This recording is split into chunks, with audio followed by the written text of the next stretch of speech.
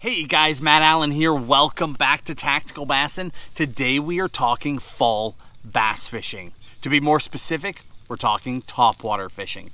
Poppers, walking baits, whopper ploppers, buzz baits, wake baits. We're covering all of it. Fall is prime time. These big fish are moving up, chasing bait fish. You can catch big bass from now through the entire fall. So we're going to go in depth with some tips and tricks, some things you may not have thought about, unique baits, all the gear that you're going to need. We're covering all of it in today's in-depth look at fall topwater.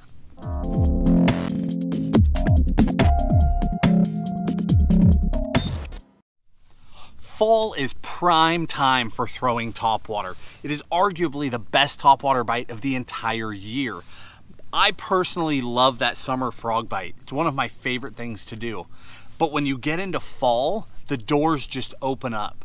Now you can catch them on every kind of topwater. You can still get them on buzz baits and wake baits, but you can mix in the whopper plopper, a variety of poppers, all sorts of different walking baits. There are just so many more options. It's an incredible time of year. The reason it gets like this is because the bass are up chasing bait fish. Now, just a few days back, well, maybe a week and a half ago or so, we did an in-depth video explaining what these bass are doing during that fall transition. And that will put the pieces together for you. If you missed it, it will be the first link down in the video description so that you can get all caught up on the theory behind why this is so predictable, why these fish get up and chase bait fish in the shallow water. Also, if you guys haven't subscribed to the channel yet, you need to do that. We do 3 videos a week, and the channel is growing so quickly that a lot of you don't even know that. So 3 in-depth videos a week, just like what we're doing here. If you don't subscribe and you don't turn on that bell symbol, that notification symbol, you will have no idea when these videos are coming out, and you're going to miss a lot of this information that will help you going into fall. So let's jump into it. Starting off, the fall transition doesn't happen overnight. It begins overnight, but the bite will change progressively as the grasses in the shallows die down. So when the bite first kicks off, we're still going to focus on those summer type baits. You can still get away with the frog, but the 2 that I really prefer to go to are a buzz bait and a wake bait. 2 buzz baits, and because we're coming out of summer, you guys have seen me harp on these 2 baits quite a bit, but there's all sorts of new things coming here. So the 2 buzz baits that Tim and I really like to throw, one is going to be that guy right there, that D&M slow roller. That bait with a quad blade, that plastic 4 blade, will go incredibly slow, and it just has this nice, mild gurgling sound, very different than most buzz baits. On the other end of the spectrum, we throw this one. This is that Dirty Jig skirtless buzz. We throw this, it's skirtless, there's nothing inside there. I have one laying right here. There's nothing in there, that's what it looks like. And then I put that River to Sea D-Walker on the back of it to get my profile. It's a louder buzz bait with a super natural profile. If I've got more grass, I go with that slow roller where I don't have that big bait subsurface. I've just got that skirt. Of course, you can put a stinger hook on here. If I have less grass or I'm fishing around the edges of the grass, I immediately go to that guy right there. Or if I'm up around the docks and the shallows, because you can skip these. We've talked about that. You can skip way back in the cover. Both dynamite options. And then the next one, that wake bait. That's that evergreen noisy docks. They call it the ND180. And you can see I've beat the paint off of this bait. That is a fish catching machine. While you've still got a lot of grass, that's when you've got a lot of the crappie and bluegill and panfish up in the shallows. As that grass dies back, those fish tend to move to deeper haunts. The bait fish go up ultra shallow, but the panfish tend to move off. So while they're still up, I take advantage of that wake bait bite. You're throwing it on heavy tackle. I'm using a swim bait rod, heavy braid to a 30-pound mono leader. I'm not messing around, but you can load the boat with this. The Noisy Docks has a very unique sound because it's a wooden bait. It has a boot tail on it. It's not a traditional wake bait at all. Throws an amazing wake, moves a lot of water, has a lot of sound, and again, a unique sound. It stands out from other wake baits. I do a lot of damage with that bait going into fall. Now, once that grass dies back, I like to throw this on the grass edges. Once that grass starts to die back, I retire it for the year. I put that away and I focus strictly on bait fish. Bait fish is a completely different animal. That's where we start talking about walking baits, poppers, and the whopper plopper. Let's start with the whopper plopper, then we'll move into the others. Color-wise, again, everything bait fish oriented. So you're talking whites, the ghost colors, silvers. That's where you want to focus your attention. Whether you've got shad in your lake, so you've got big profile bait, you've got little silver sides or little pond smelt, all that's going to do is determine color and size of the bait. But the concepts are identical across the board. I don't care if you live in the deep south or you're a smallmouth guy on the Canadian border, concepts are identical. So let's talk about the whopper plopper. If you don't know what a whopper plopper is, you've been living under a rock. This thing has swept the country in the last few years. But if you don't know, that's okay. You're about to find out.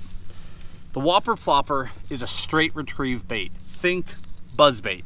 You throw it out, but unlike a buzz bait, when a buzz bait hits the water, it sinks. So you have to start right away and get it up on the surface and get it to plane out. The whopper plopper is a floating bait. It'll land. As you pull it forward, the tail will spin. That's where your action comes from. And it is loud. It's got a very unique action, throws a ton of water, creates an incredible amount of commotion. But again, it's just a straight retrieve bait coming right at you.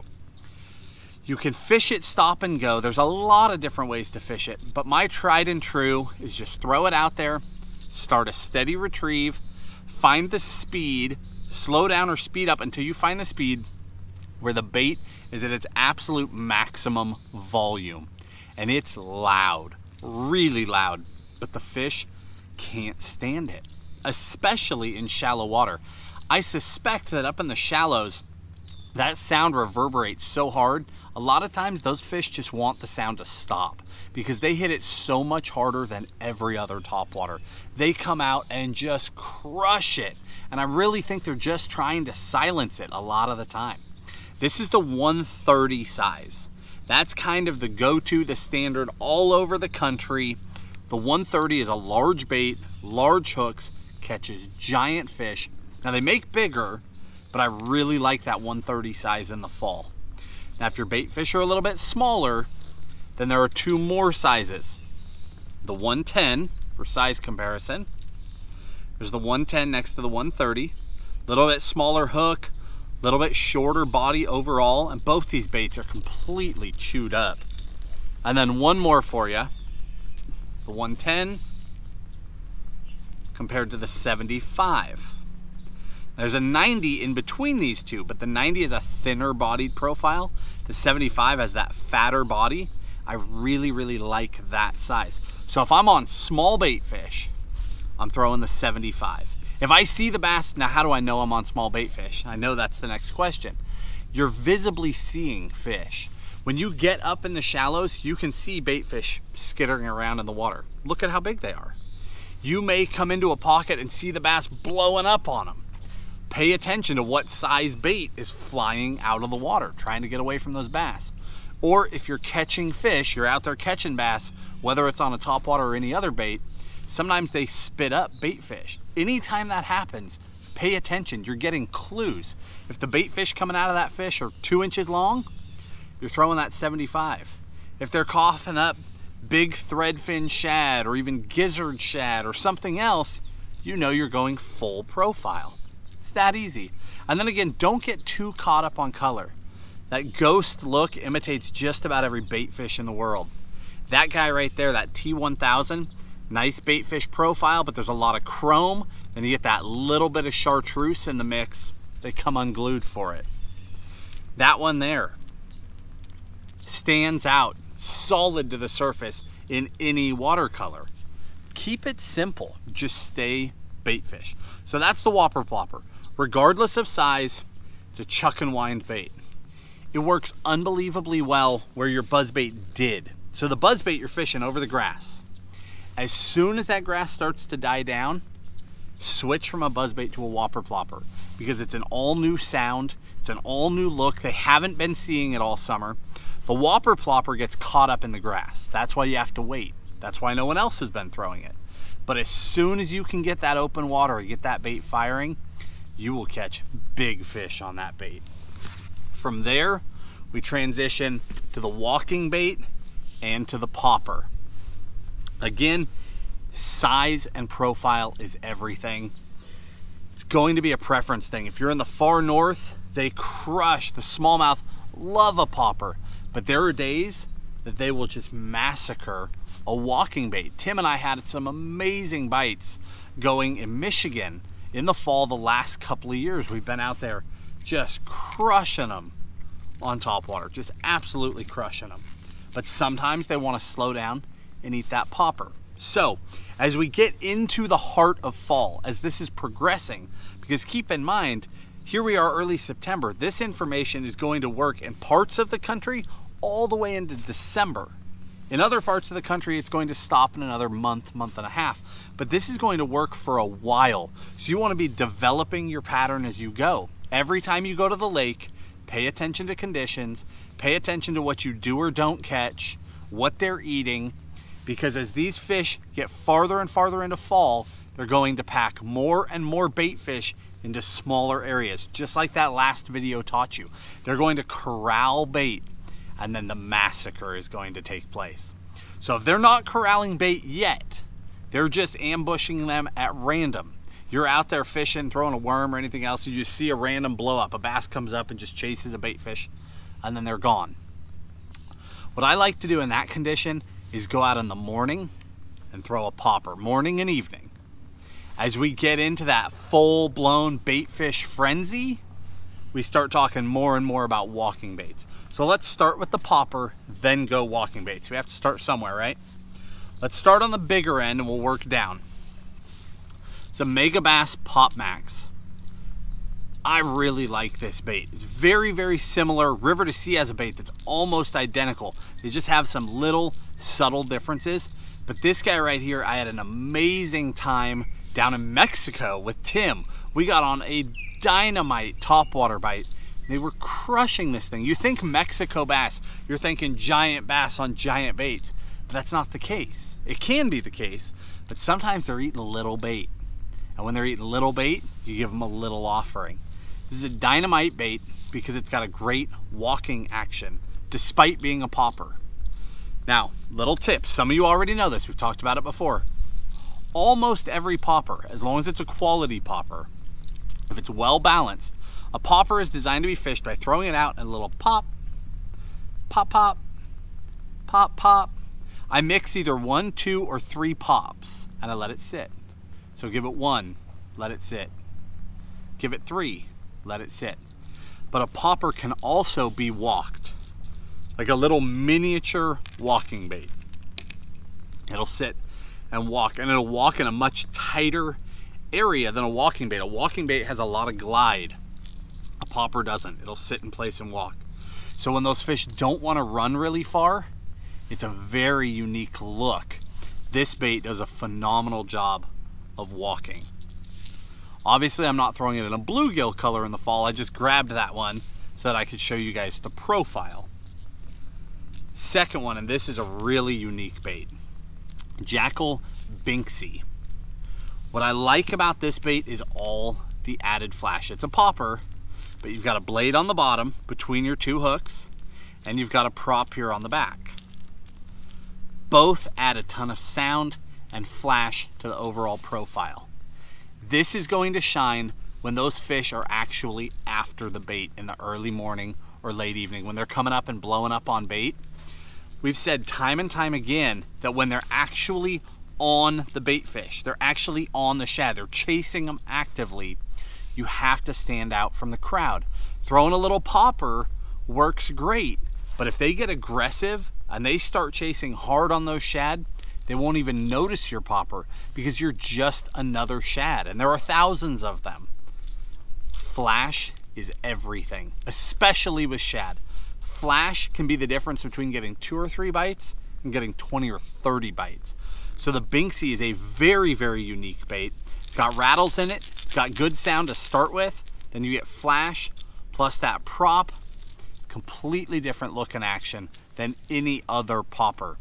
This one found its way into my arsenal over the last year or two, and I've had a blast with it. Don't be afraid to add that one to your arsenal. Then 2 more, just little poppers. That's a Damiki D-Pop. It's an inexpensive popper, but it's well balanced, fishes extremely well, comes in some great colors, and it's a really good size. That's just that general standard popper profile. I've done really well with that one. Going smaller, that is the little yellow magic. See the difference?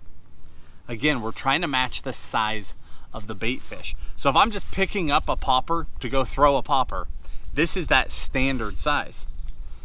That Pop Max is bigger. Binksy, just a little bigger, a little bit thicker profile. And then you go smaller.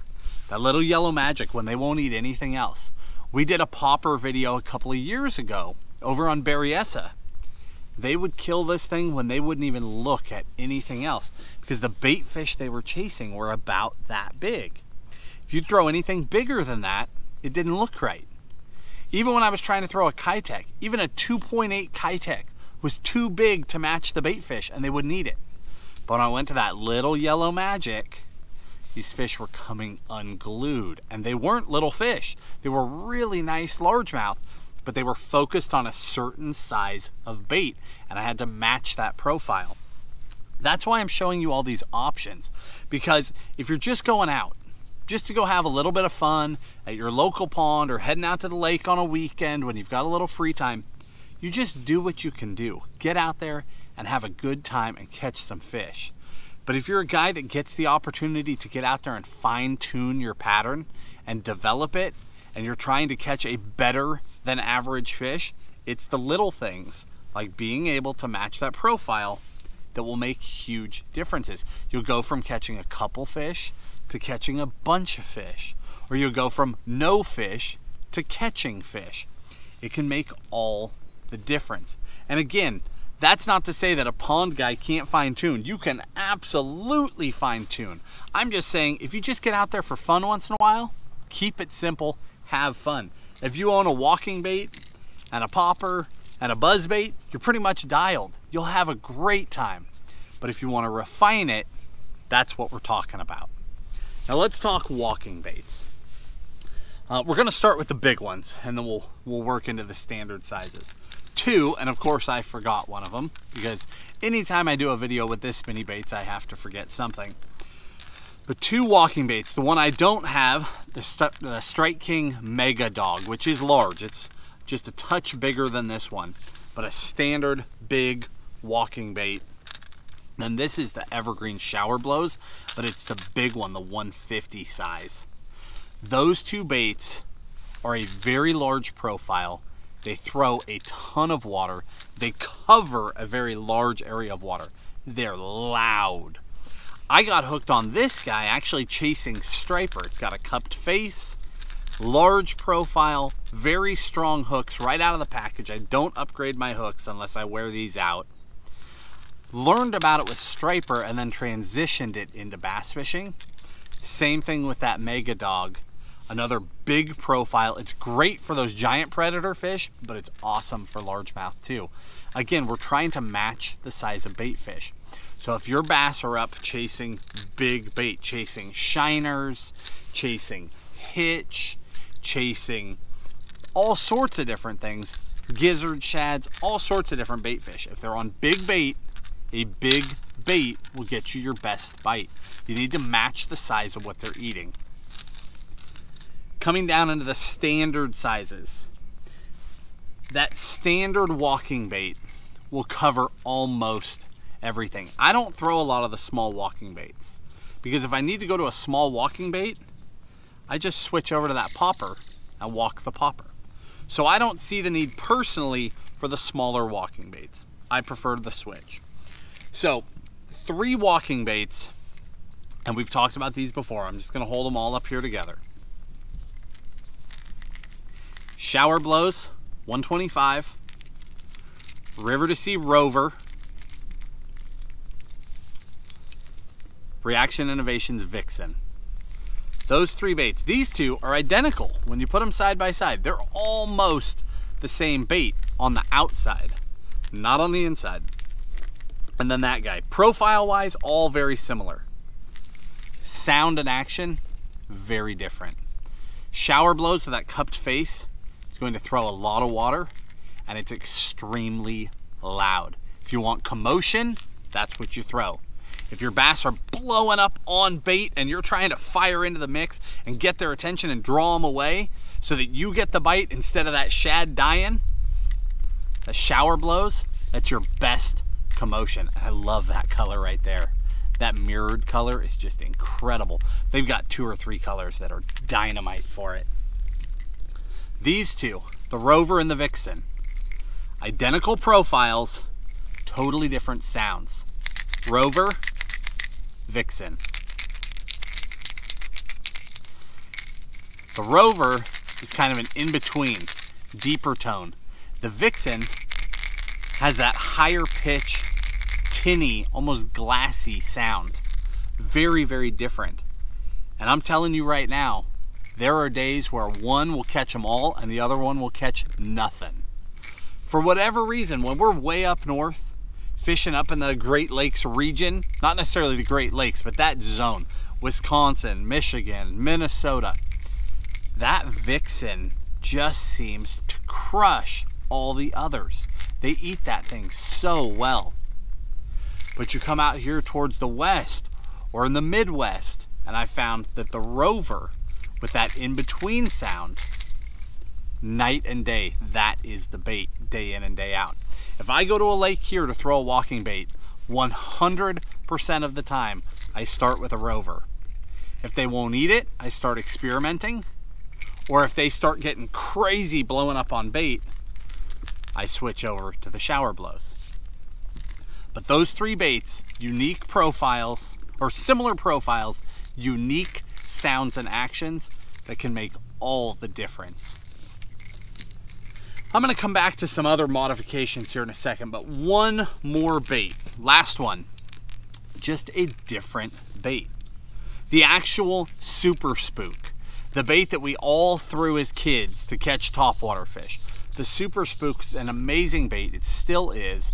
A few years back they came out with the Chuggin' Spook.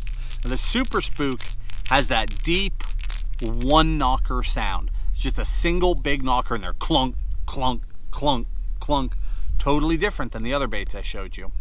When I was a kid, I believed that was the greatest sound in the world. It would call those bass up. But over time, I've found that refining it a little more with those other baits gives me better action most of the time. But the Chuggin' Spook, when they put a cupped face on this, now they dropped a hook. There's only 2 hooks instead of 3, which allows me to go to a larger hook, which means when I'm around bigger fish, especially if I'm around striped bass or big largemouth, I have a much better chance of landing my fish on a bigger hook. I'll get a better hook in them, less likely that I'll be bent out as compared to a Vixen with a little size 4 hook. With that Chuggin' Spook face on it where it's spitting water to go with that deep sound, it's like a new bait. I do so much better on the Chuggin' Spook than I do on the actual Super Spook. Just one tip for you. That's the last of the baits. Couple other little things, then we're going to talk about rods, but 2 tips. One, you might notice on this guy right here, the red hook. You'll notice on a lot of baits that I've got feathered trailers. If I'm fishing a bait slow, I find that a feathered trailer can really help. If I'm slow walking, or if I'm fishing a popper and I'm letting it sit, and that feather spreads out, I feel like it just helps convert. Gives me that little bit of secondary action where the bait has stopped, but the fins are still moving. But if I'm walking a topwater fast, I don't think it makes any difference whatsoever. So you'll notice on a lot of my personal baits that it's not there. It's because those are baits that I'm fishing fast. But you will also notice this red front hook. We've talked about this before. I don't think it's even a point to be argued anymore. It's fact. It's been proven over and over and over. When your fish are missing, but they're still aggressive, they're still willing to come up and blow up, put a red hook on the front of your walking bait, and more of those fish will come up and eat the front. And then they end up getting a second hook in them also, and you land more of those fish. If you're throwing black hooks, they might come up and just get the back one, and that's your worst case scenario, because they come up thrashing and you see all that bait flying out in front trying to rip that hook out. But with a red hook, you can get them to commit right to the front. It's not that it's invisible or any of those crazy things people used to talk about. It's quite the opposite.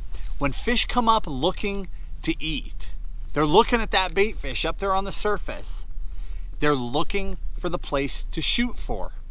They're looking for the weak spot. And I think when they see that red hook shining in the sunlight, it's just the first thing they see, and it's the first thing they aim for. It's just the something different. So over and over again, they'll eat that front hook, and you end up with 2 hooks in them. You will land way more fish. Tip number 2, I like to throw a lot of my topwater on braid to leader. In the past, everybody threw on mono. Most of us have switched to braid now because it's so much easier to work the bait. If I was throwing a big topwater like this, a big walking bait on mono way out there, you have to work that bait so hard to get it to walk. It's miserable. Switch over to braid, just a little wrist movement, you've got great walking action. So we've switched to braid. On my straight retrieve baits, I just stay straight braid. No reason not to. But on walking baits or poppers, I put mono leader on. Anywhere from 12 to 25 pound, depending on the size of the bait. You could even go lighter than that. You go down to 8 pound with the little popper. But I tie mono leader on. What that does, if you've ever walked a walking bait on straight braided line, especially light line, you'll be walking that bait and all of a sudden it's tangled up and it's coming in backwards and you've blown your cast. And it'll drive you nuts because it will happen over and over and over. The reason that happens is braid doesn't have any memory, meaning it's not rigid. So every time that the bait comes to walk across, the line goes limp and the bait can run right over the line and catch itself and foul up. If you put a length of mono in there, I don't care if it's 18 inches or 4 feet long, it doesn't matter. The mono is more rigid. It doesn't want to just get limp. It wants to stay pretty rigid, and your hooks will glide behind it much better. It won't create a big curly cue that your hooks can catch on.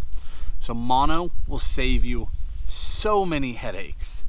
Put 18 inches to 4 feet of mono in front of your walking bait, and 95% of your foul ups are gone. Your baits are going to track extremely well. Same thing with that popper, slow fish in a popper. It just keeps that line straight in front of the bait instead of curling under. Now, let's talk about gear. I just told you I like to throw braid. What sort of rods should you throw topwater on? Obviously, it depends on the type of topwater, but this is a category where that just truly universal 7 foot, 7'2", medium action. That just bread and butter bass fishing rod, that all around medium rod will work great. Pair it up with braid, anywhere from 30 to 50 pound braid, it doesn't matter. Again, you're tying a little leader on there, but that is a dynamite way to do it for just about everything except the really big baits and the really small poppers. Now for the poppers, I typically throw them on bait caster, but you can also throw them on spinning gear. Again, it's a category where you don't necessarily have to buy a dedicated rod. You can do extremely well on spinning tackle with a popper. Sometimes when we get in those smallmouth lakes where we're just crushing the fish, just wailing on them, I'll switch over to a spinning rod because it's just more fun. You can still walk the bait, or you can slow fish it, either one, but it works dynamite on like 10 to 15 pound braid on your favorite standard spinning rod, a drop shot rod, a shaky head rod, anything like that. But two other rods that have really stood out for me. This guy right here, 610 medium. I throw the shaky head on it in the summertime. I throw my jerk bait on it. That's where you've heard that 610 medium before. Hands down, my favorite jerk bait rod that I have ever owned. That X-Pride 610 medium. Well, it also works great for throwing the entire smaller half of the topwaters. From the tiniest poppers all the way up to my walking baits, it's dynamite. That short rod, 6 foot 10 inches, is easy to walk without hitting the water. It's a medium action, so I can load up on those fish and keep them penned. Because you're fishing treble hooks, you don't need a big stout rod. So it's a great carryover. I'm able to take my jerkbait rod that I use in the fall and the spring, and some in the winter, and I'm able to repurpose it the rest of the year. I throw my shaky heads on it in the summer, on fluorocarbon, and then as soon as I'm ready to switch over and just go topwater, I strip all this line off, put light braid on, and I'm ready to go all the way up until I get back to throwing the jerkbait. It's a really good way to repurpose the rod. And then last but not least, your bigger baits. The bigger walking baits, and particularly the whopper plopper. I've struggled to find the ideal rod for the whopper plopper until about a year and a half ago. Tim actually figured out the difference. We figured out that this bait fishes so well on our deep crankbait rods. I mean, really well. And it makes sense, right? It's a large bait, 2 large treble hooks. It's just on the surface instead of on the bottom. But a 7.5 to 8 foot deep cranking rod, but with braided line, is phenomenal. When they come up and eat that bait and turn, that rod loads up, and you know how a crankbait rod is, it'll fold in half on those fish. It's done an amazing job of keeping those fish pinned. Little fish and giants, 7s, 8s, really big fish. Giant striper too. I like to throw this evergreen shower blows, the big one, on that deep crank rod. It feels a little funny at first because it's so tippy. That rod will flex so much. But as soon as a giant comes up and eats it and you load up, you just know, I don't care if it's a 20 pounder, those hooks aren't coming out because I've got that whole crankbait rod working for me. So again, you can repurpose your crankbait rod, get it to work in a whole nother season, in a whole nother way, and put a lot of big fish in the boat. All right, guys, we're gonna wrap it up there. I hope this helps you. That was a lot of baits and a lot of gear. I'm gonna link all of it down in the video description for you. I'll keep it very simple. I'll list the baits. I'll even give you color recommendations, hook replacements. We'll make it as simple as possible. But to recap, stick with your summer baits as long as the grass is on the surface. Buzz baits and wake baits in particular are going to continue the longest. But as soon as you can switch over, that whopper plopper and then switching to the popper and the walking bait is going to carry you all the way through the fall. You're gonna have a lot of fun in the upcoming months, just like we are. I'm sure you'll see us throwing these baits a lot in the near future, but we wanted to get you guys clued in ahead of time so that you're not seeing it after the fact. You're on the bite at the same time we are. Guys, if you enjoyed the video, hit the like button. Again, subscribe to the channel, and we'll talk to you soon.